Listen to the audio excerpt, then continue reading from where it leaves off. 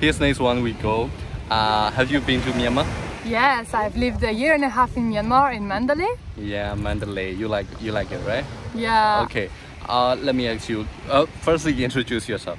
I'm Caroline. I'm a French girl, and I'm here in holiday in Thailand to visit my friends. Okay. Now you see me. Okay. And if you have been to Myanmar, what is the thing you like most about Myanmar? I liked most was the kindness, that we were welcomed everywhere. And the weather was great also. Okay. All year round. I have plenty of things that I like there, so it's hard to pick one. Okay. Yeah. So next question is, what would be the most funniest thing you have done in Myanmar? That's a very good and tricky question. Okay. So I think that was to rent my first motorbike ever drive a motorbike, and we've decided with the friends here to go very far away on a huge waterfall that I've targeted on the map, but we did not know if there were any road to go there. Okay. We just heard that it was possible.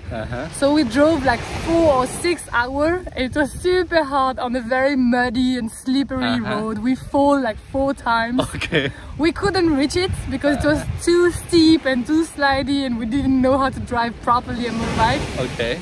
And then a guy passed by and he offered us to drive us at 3 plus the 2 bag on the motorbike, and we're like, it's super slippery, super steep, should we?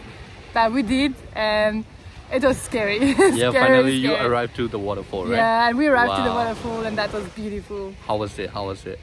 It was big. It's called Bambojin, and it was a very good moment.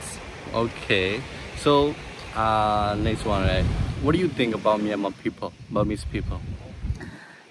What's your perspective? I mean, opinion or perspective? Yeah, I like the behavior of Myanmar people. Like me? Oh, of course. Okay.